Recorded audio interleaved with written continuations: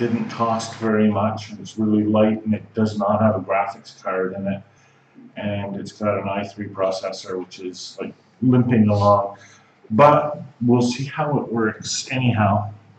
So we're streaming this live. It will have gone on to YouTube by now. Here's my dashboard on YouTube Live. Okay, so stream health, let's not look at that. And we'll just tweet. Otherwise we'll have 0 viewers, which actually is my average number of viewers. So I'm not too worried about that. But you know, it makes an archive. So people will be able to view it later. So, okay, fully tweeted, we're on air, and just as a backup, I've learned this from experience. And I realize you have a professional camera set up there with a lot more than I could do. But I've also seen these things fail. And the organizers come to me after and say, you know, Mr. Downs, we're very sorry, but it didn't work. And I always go, that's okay. I recorded the backup on my phone. And I've actually used my phone audio or my computer audio to provide the audio for the video that they lovingly recorded. So, okay, backup audio is now recording. Why go through this?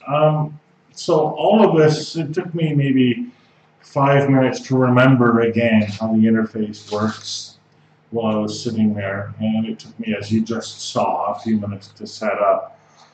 But there's a difference between coming in and presenting something for the video cameras and the people in the room, and coming here and presenting something for the video cameras, the people in the room, and 0 people listening live online.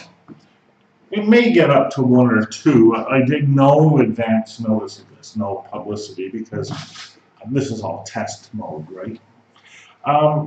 But we need to be thinking about this. Oh, we have one watching. Hi, person watching. I get 3. There we go. So now I have a larger audience than any other speaker at this session. So and there's a lesson here. What's going to happen in the classroom in this short while? Sure. Everyone is going to watch, not the professor, but over there. Sure. But why wouldn't it, right? Yeah, why wouldn't it?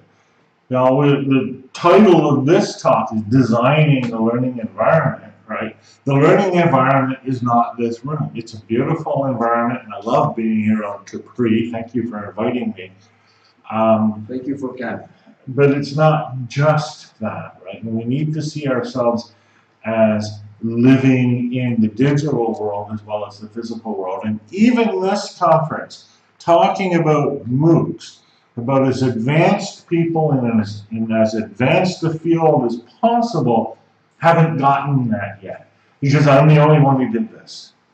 And I still can't believe I'm the only one who did this. How many of you recorded your talks? None, right? What are you thinking? All right. So that's the pre-presentation. So we'll go to the presentation. We'll make it big so the people online can see. So I very carefully set up my camera. Oh, for goodness sakes. All right, here we go. So I very carefully set up my camera now so they can see the slides, they can see me, all of that, because you know, it's really hard to watch a video of a head. It's really hard to watch a video of slides, both of which are crashingly boring. Put them together, it's still not the most exciting thing in the world, but we're getting there. Actually, this technology here that I'm using, it can share the screen, it can run videos, I can put stuff on it. I've yet to explore what it can do, but I'm afraid to explore what it can do on that computer. although that computer has been a workhorse. So, here we go. Once you think about, well, what are you seeing here? Besides, the New Year's Eve in England. Right? So, if you think about what you're looking at, this is a pretty interesting picture, right? There's a guy fighting with the police and maybe his girlfriend, maybe his wife, a reveler down there, people watching, some guy just walking by, it's Wells Street, etc. It's kind of what you focus on, right? But what is it that makes this image great? Some of you may have seen this already, but this image is, in fact, an instance of the golden ratio, right? This is what makes this a beautiful image. Seeing this image this way is different from seeing it the other way. And being able to see the image this way is a big part of what we're up to when we're up to education, right? This way, I'll try to go back here. I'm not very good at this. There we go.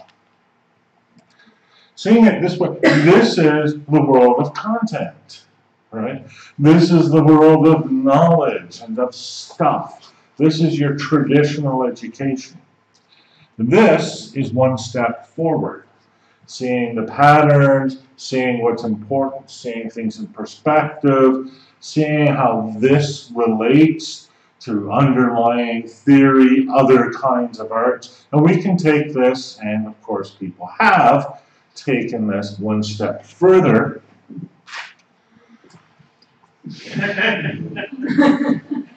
This is seeing the possibilities inherent in the image, right?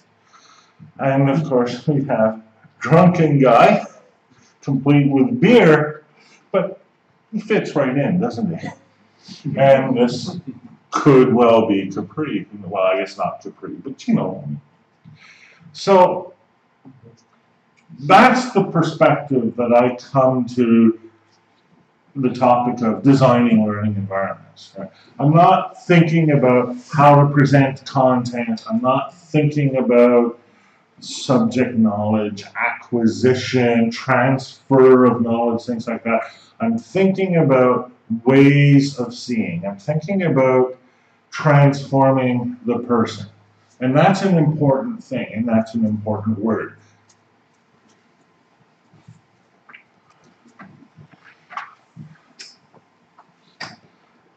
The MOOC, see I said the word. The MOOC is a change, and it's one change in a changing educational environment. I want you to think about change generally for a bit, so we're going from the content to the golden ratio, right? So this is our field looked at from the perspective of the golden ratio.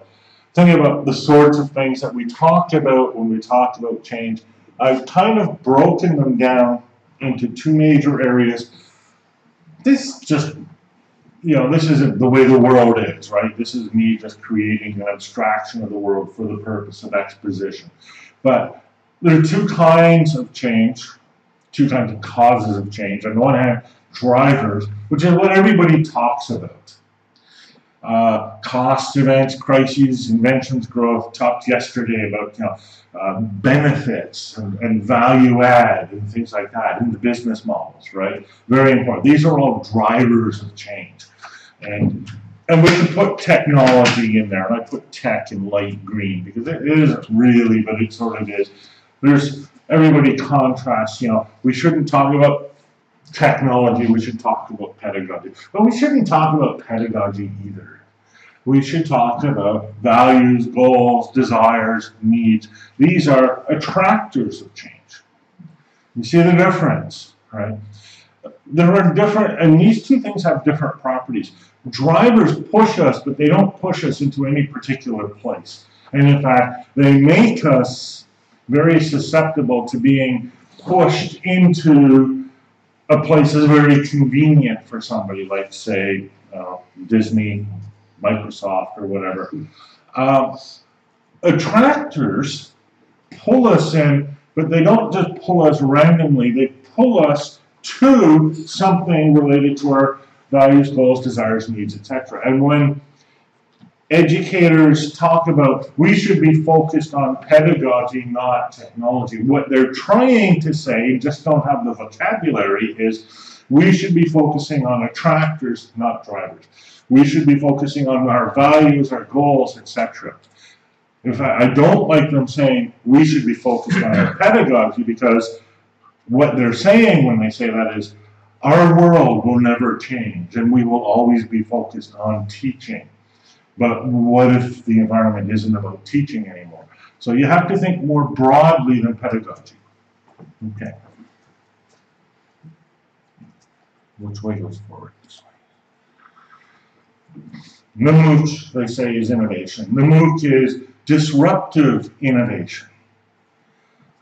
Certainly that's how it was portrayed by Coursera, Udacity, etc., etc., etc. People from MIT, people from Harvard, people from Open University very much appreciated the deconstruction of what open means for Open University. What is innovation? This is straight from the business text, and I rounded up a bunch of them and then abstracted. Innovation is the idea, the execution, plus the benefit, right? So the idea, hey, let's have a MOOC and we'll teach 1,000 people or 20,000 or whatever. The execution, that's the hard part. That's actually writing the software to do that. And then the benefit, right? And they won't count it as an innovation unless there's a benefit. Typically, that means they won't count it as an innovation unless somebody makes money. But if we go to our previous slide, could relate to our values, needs, desires, etc. The benefit speaks to the attractor. The other parts are to the push side of the equation, but this is to the attractor. Why anybody would do this in the first place? Why would anybody do this? All right. Let's talk about this innovation a little bit.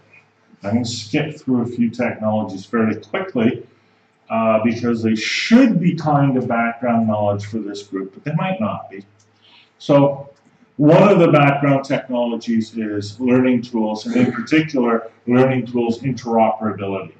This is a technology that allows a platform to launch another application. And it's a way of doing this in a general way so that you're not writing applications specific to platforms. So normally the way this works is your learning management system, or as they like to call themselves now, your learning technologies platform, will use this, and so your tool consumer will be your LMS. I'm still going to use that word. Your tool provider will be some piece of artificial intelligence or some quiz application or whatever, and it'll launch it, it'll run it for the student, send back some stuff. So we kind of did that last year, except we did it a bit different. We used LTI to launch a learning management system. Now, doing that with Open edX, I will tell you, was what they call a nightmare, because Open edX is supposed to support LTI, it's supposed to be able to be launched in this way, but in fact it isn't. But we worked our way through it, and so what's happening here, this is LPSS, this is our personal learning environment, and inside LPSS is a course that was authored in Open edX. And if you click on any one of these things, it'll pop open the actual content window from Open edX. So yesterday morning when I tried it, it was working fine. Yesterday afternoon when I tried it, when I was making this slide, the server, the Open edX was crashing, so I don't have a nice picture of that, but I have a pre-picture. So that's one technology. Here's another technology, very important, cloud storage, right? You're probably all very used to this by now.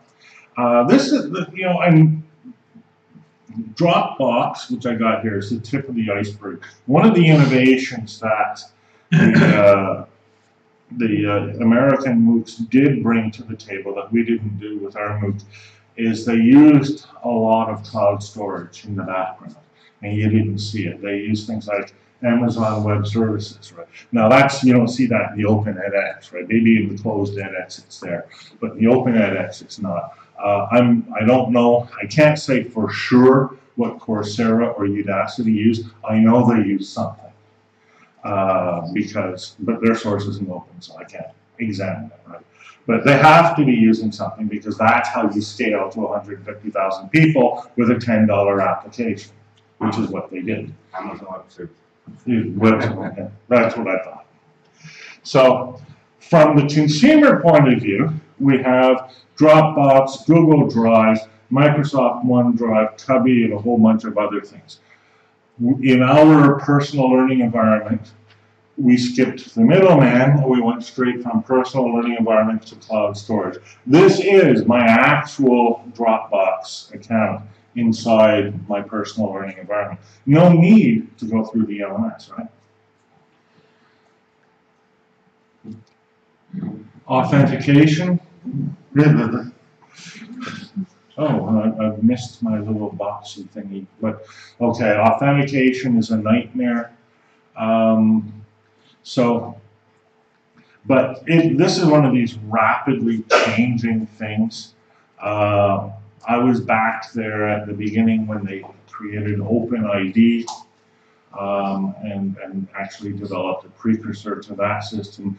OpenID, of course, was immediately commodified by companies like Google and Facebook and others, who then undercut OpenID in order to destroy the open alternative. So now you have to sign. I tried to write a comment on National Post the other day. You must log in with your Facebook account to comment on this newspaper site in Canada. It's just ridiculous, right? I've been looking at what Tim Berners-Lee has been doing with Solid. Solid includes an authentication server, and it's got tons of security built into it. But more importantly, it's a distributed system. It goes back to what was desired in OpenID, but it does it in a much more secure fashion than other efforts have been to this point in time. But, authentication, there is, and there will be all kinds of innovation around that. Outcomes and competencies. So this is interesting. Now in LPSS, we built a competency system with a competency profile, used that competency profile in order to recommend resources. Interestingly, Moodle 3.1, when Moodle 3.1 came out, it included a whole competency thing. I can't summarize it here, that would be the whole presentation. But everything you want to know about competencies has been built into that. And again, what competencies are being used for a lot of the time is to associate a learning objective with a learning resource. So,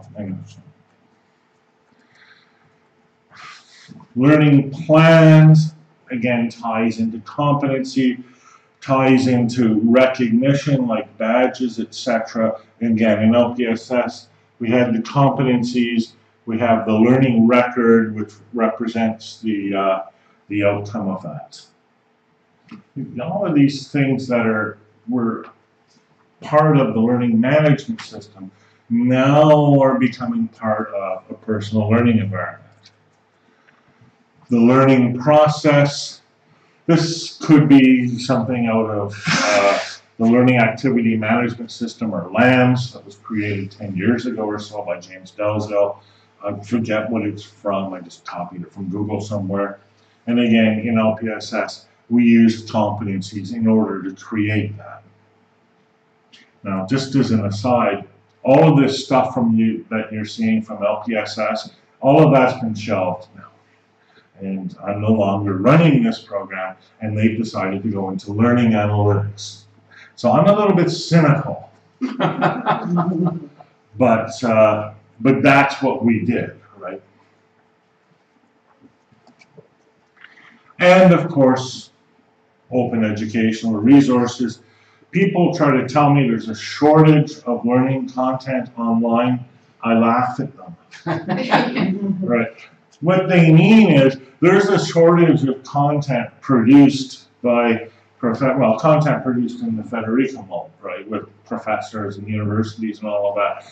But that said, there is a ton of content about everything.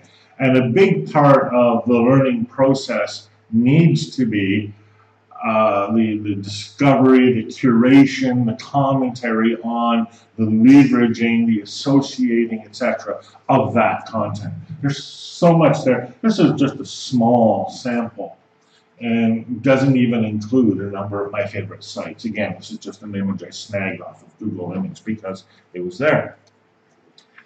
Now, change point.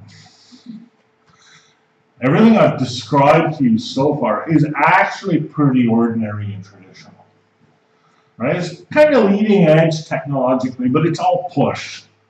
Right? It's all drivers still at this point. There are some affordances, but it's all drivers. And when people look at that, especially this crowd, you're going to look at that and say, well, where's the pedagogy there? Where's the learning there, et cetera, because you want detractors. Right? So let's do the critical part first. If you take all of that technology and mix it with Microsoft's version, this is their candidate as an attractor, here's what they think learning should be. Learning community, teacher capacity, efficient schools, personalization, we'll come back to that, physical learning environments, curriculum and assessment, etc., etc. Is that really the image that we have for education in the future, either at the higher education level or at the public and primary level? I contend not. I contend that this isn't what we're up to. Let's think about this. We need to represent MOOCs and learning technology beyond simple disruptive innovation. Disruptive innovation is here, where you begin with your drivers and attractors already defined, right? Your drivers, of course, are the technology. The attractors, that's, the Microsoft Learning Vision, etc. Then you innovate by producing an idea, execution plus benefit. Learning technologies, interoperability, for example, or cloud storage, Amazon Web Services in the back end, and you have innovation. But what happens when this benefit, these attractors, are not taken as a given?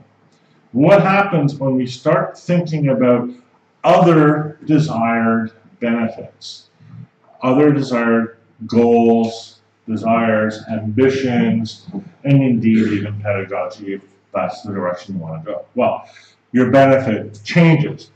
An attractor, if you will, over time, because we're in a chaotic environment, is what they call a strange attractor. It's not a fixed point. It's not even a point that's moving consistently. It's a point that shifts and drifts around as the environment changes. And that's what we should be thinking about. So let's redefine the benefit and then have the idea and execution that gives us transformation. And what we were always up to with MOOCs was not disruptive innovation, but rather transformation. The MOOCs that we saw in the United States, in fact, are very conservative iterations of technology, keeping the benefit the same, and for that matter, keeping the beneficiaries, the large universities, the very well-to-do people who can afford to go to large universities, keeping them the same. Transformation is a change in the thing itself that we are doing. And this is the issue I've had with MOOCs generally, and the way MOOCs have gone about designing for learning environments, right? Indeed, if you will, identity of MOOCs, right? We're thinking about trying to do the same thing we've always been doing, again, except we're going to call it MOOCs and make it open. But really, if we look at what is needed, wanted, desired, etc. on the part of our learners, that drives us toward changing the nature of what it is that we're doing itself. We're no longer teaching content to deliver people into the job market. Because, let's be honest, nobody wants a job. They want the things that a job will get you, right? So we need to understand what we're selling here, as they say. We're not selling people a job. We're trying to help them transform themselves into capable, dare I say, innovative, empowered individuals who can make their way through life, maybe with a job, maybe through some other process. Because the world of jobs is, we're entering the age of robots. I, for one, welcome our new robot overlords, because it means I won't need a job anymore. What are the needs, values, etc.? Yeah. This is, of course, Maslow's hierarchy, but the first thing I disrupted when I stepped up here was your Wi-Fi access, and that hit you where you lived, didn't it? Maslow, let's look at Maslow. The top of Maslow's hierarchy, like physiological safety and security. Donald Trump puts this at the top. Belonging, self-esteem, self-actualization. There are many societies in which this hierarchy is different. I know, my friends in the First Nations communities in Canada wouldn't put self-actualization there. They put something. They wouldn't even put belonging there. They'd put something like harmony, or being in tune with nature, or something like that.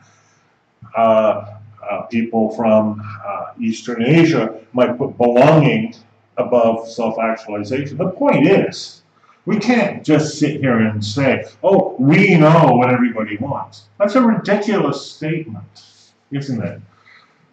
This is why, there's a fundamental tension, the whole concept of what is it to design a MOOC anyways? What is it to design a technology for 150,000 people when the 150,000 people have 150,000 different sets of desires, needs, ambitions, goals, etc. So, what we're trying to do is help them make their way in the world. What we're trying to do is, well, I like to think of it as, I don't want to say make them into scientists, because that's not quite right, but I can use this as a metaphor, and that will help. People have this historical view of science as going out collecting facts and then creating a generalization out of those facts, and then doing a hypothesis, testing that hypothesis, confirming that hypothesis, and saying, oh, I have a natural principle now. That is not how science works. That is not how education works. That is not how thought works. That is an old model of science called the deductive non-monological model. It was created in the middle of the last century by a school of philosophers called logical positivists. They were discredited in the 1970s. It just kills me that people are still working with this view. Science really, in the real world, is a combination, if you will, of evaluating evidence, coordinating evidence and models, and arriving at evidence-based judgments that are communicated through argumentation. What does that mean? It means, as Thomas Kuhn said, you don't acquire a bunch of knowledge to become a physicist. You become a physicist to become a physicist. You change yourself. You put yourself into a community that has standards of what counts as evidence, has standards of what counts as using evidence, what counts as a model, what counts as judgment, and what counts as argumentation, communication, etc.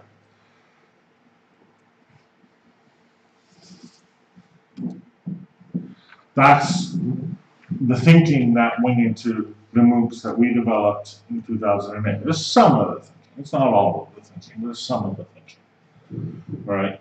And you guys saw this last year, right?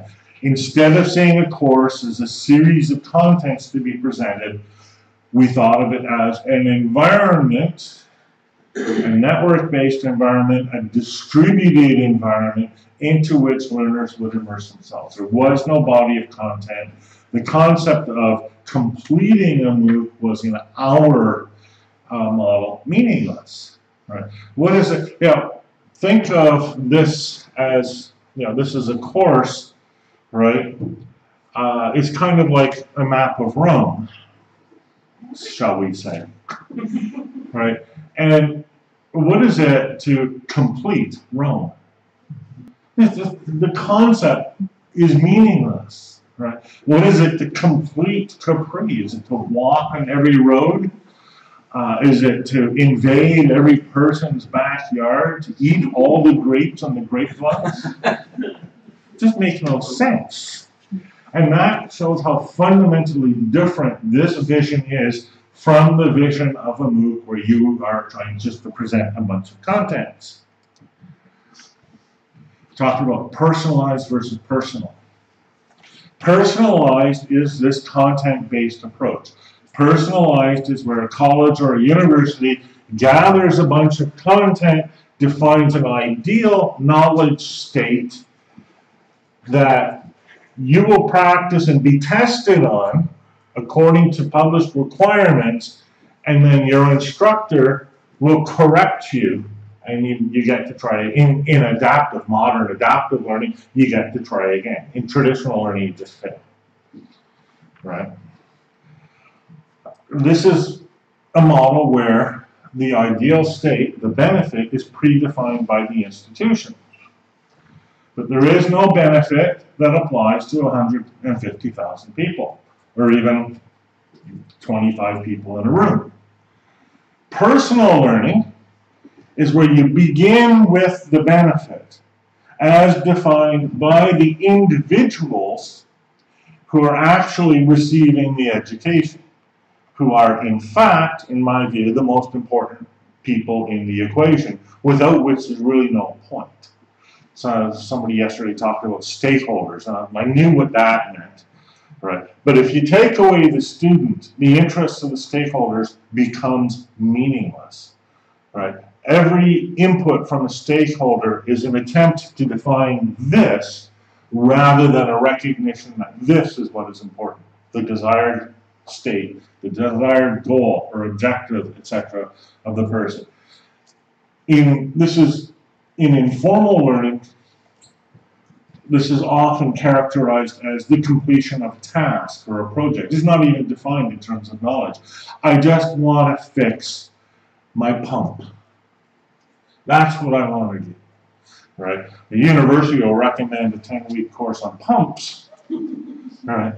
I just want to fix my pump, and I want to do it today because it's leaking and I have water all over the floor, right? You go in and you try and you do. That's the first thing you do is you go in and you do. You're messing around with Google Live. You do. You get into the community. You do, right? And the technology and the environment create affordances. In the old parlance, they offer you a set of tools. Really what they offer you is a set of capacities, things that you could do, things that you could employ to help you achieve your desired state.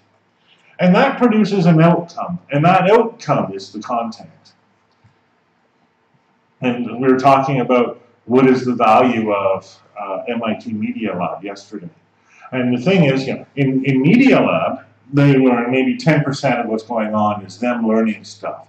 The other 90% of that is them working on stuff, trying to make stuff, and in fact, coming up with new knowledge that they've created themselves and that will characterize that community as they go forth into the world. And the value proposition that the university is giving to those students, which is why they want so desperately to get there, is this new knowledge which never existed before, and this network of connections who know this new knowledge, who share the way of talking about it, what counts as evidence about it, what counts as proof, conversation, etc., and indeed even who counts as being in the conversation and who doesn't, which is most of the world.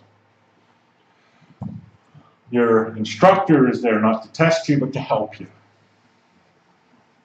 And with each iteration, with each try, that creates an opportunity, and you try again, and you try again, and you try again, and over time you build up a series of either failures or successes, or probably a bit of both. What is the evaluation or the assessment of learning on this model?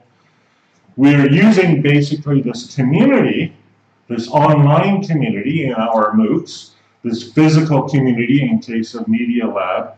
We're using one of these to actually create neural networks, to create people who see the world in a certain way, who see not just the drunkard lying on the street, but who see the golden ratio in the picture, right? That's what we're creating. We're not creating this person knows this, knows this, knows this. We're not creating this is a body that can get a job. We're creating this kind of person. A person who is a physicist and sees the world the way a physicist does. A person who is a chemist and sees the world the way a chemist is. And people talk about assessment. Assessment works in reverse. You have one of these. I think I'm a physicist. How am I going to prove that? Will I take a test? No, I wouldn't take a test. Nobody would believe me. I'm going to go to a community of physicists and try to talk like a physicist. And they will know within about 2 minutes whether or not I'm a physicist, won't they? And you actually hear them talk about that, right? If I'm really a physicist, I can pass myself off as a physicist to other real physicists. If I'm not, I can't. And the sad part is, people who are not physicists, who haven't acquired that knowledge, aren't aware of that until they actually try to get into the community of physicists and have the feedback. You see that in philosophy a lot of times. Everybody in the world is a philosopher. But my formal education is in philosophy. And when I talk with somebody, I can tell within the first 2 or 3 sentences whether they're a philosopher or whether they have actually studied philosophy. You just see the world differently. You know, it's like, you know, when I ask you, when you see that picture, what do you see? And you give me an answer. That tells me right away whether you're seeing the golden ratio or whether you're seeing the drunk. Design, right? So there's learning design, properly so called, and then there's learning environments. We can mess around with the metaphors quite a bit here, and I can do a whole talk just on this, right? Because it breaks down into 7 easy sections. It's a self-writing listicle. You know, design, the traditional model is a path, a course, a sequence. We cover some content. We achieve levels or thresholds, earn badges. We're positioned first in the class, last in the class, best university in the world, worst university in the world. We have objectives or goals that we're trying to attain. A certain number of us won't attain them. We will be failures. And of course, it depends crucially on leading and being led. That's the traditional model. The environment model is intended to upend that. It's a transformation. We're not trying to do that anymore. So we still have the curriculum, but it's more like a map now. And I can talk a lot about that. There's a core, there's a periphery, but there is a certain set of foundations. There's a whole talk we can do on what really is a foundation in math, for example. There's inquiry, there's discovery, there's gaps, there's coverage, there's construction, but there's also advanced techniques from artificial intelligence, grouping, clustering, emergence, etc., all of which can be applied to environments, can't be applied to a path. And there's a notion of centeredness. Centeredness around an area, centeredness around a cluster. These are the kinds of things that we're trying to capture in this kind of design. And of course, again, my group went back to learning analytics, which is boring and analytical. And so rooted in the 1950s. Method is discovery, right? Method as you're exploring. Method as you're trying to become an inhabitant of Rome rather than a tourist, say. These are various properties. I won't go into them in any detail, but different literacies which allow you to converse with your environment, different skills which allow you to function effectively as a part of a network, and then some core values that I think are important because they lead to properly functioning networks, but I would hesitate to call them universal. But things like autonomy, diversity, openness, and interaction, these are, to me, the values that would lead one to be an educated individual in a knowing society. That's a mouthful. So, final home stretch. It's almost over. Then you can have coffee. Then now you'll need coffee. So, in prehistory, 5 years ago, we had a browser, and our browser would access everything we needed from a learning management system, Moodle, D2L, robot car. Okay, we didn't have a robot car yet. But that's still the picture that people have of robot cars, right? And then things got a lot more modern, and just as an aside. And this is the model that the first, I call them the corporate MOOCs or the ex-MOOCs adopted, right? So browser, and you access Udacity, Coursera, edX, or whatever. But we get modern, and our learning management systems access a whole set of other systems in the background. So here's I dropped the robot car because I don't want to put GPS and all of that in there. But browser, right, accesses Moodle. Moodle in turn accesses data from the cloud, might tap into an identity service like Shibboleth or Eduroam or whatever. It'll access various services, etc. These even might tie into additional backends like the student information system at the university, other content services, etc. And so that's why Desire to Learn wants to call itself a learning platform, because it doesn't have everything in it anymore. It connects to all of these things. And these are, in the end, little applications like those Facebook apps that you have. They're like education apps that can run on the learning platform. And so it all runs through D2L. D2L wants to be the Facebook of education. They all want to be the Facebook of education. They all want to be the Google Plus of education, right? This serves the old model. This keeps the existing people running the show. This does not advance the idea of a learning community or a learning environment, because Facebook isn't a community. Facebook is a proprietary advertising network, right? It's not a real community. If it was a real community, I could put whatever I wanted into there. If it was a real community, I could move data in and out easily. If it was a real community, I could avoid the advertisements. And Facebook is determined to make sure you do not avoid the advertisements. Here's where we're going.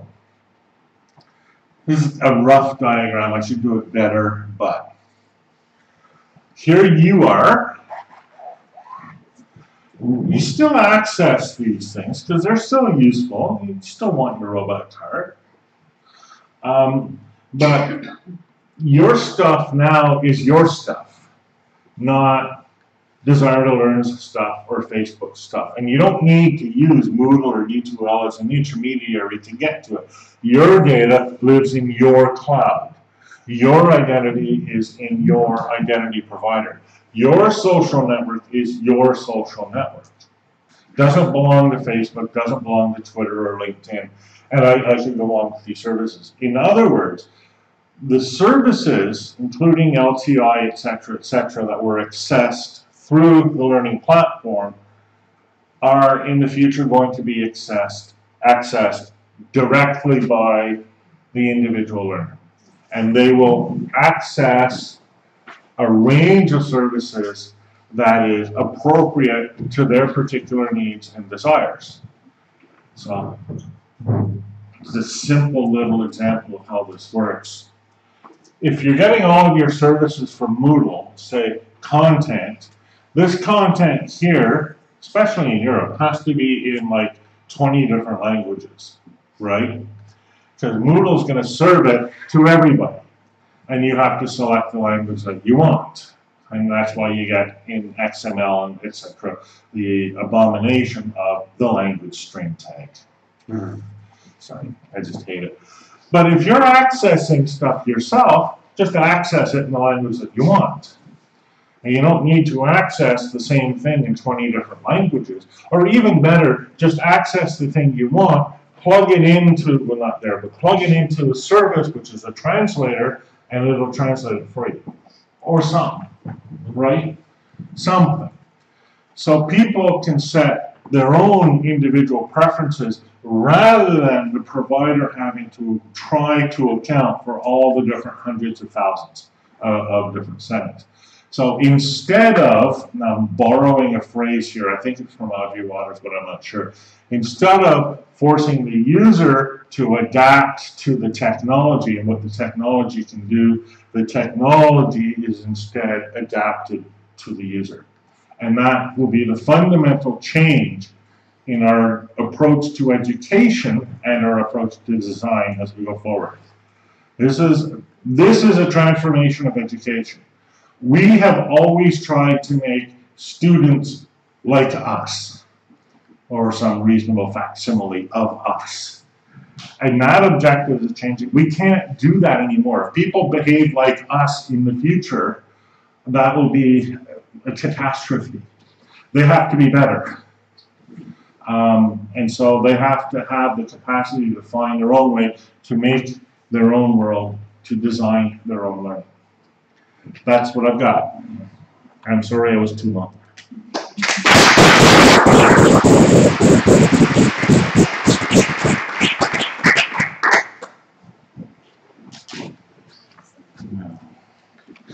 Now begins the process of shutting down. We'll take the coffee break now because we're already late for the coffee break. Can we try and reduce that to 15 minutes? Or is that too short? You're okay. So 15 minutes, and so that will make us back here at 1:45. And then Natasha, and then the discussion based on these 4 initial presentations before we then move on to the second lot. So if you could save your questions after the coffee break and after Natasha. Thanks. I may experience performance issues. Oh, yeah.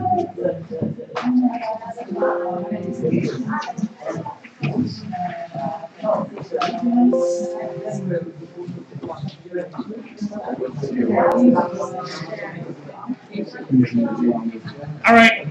Bye-bye.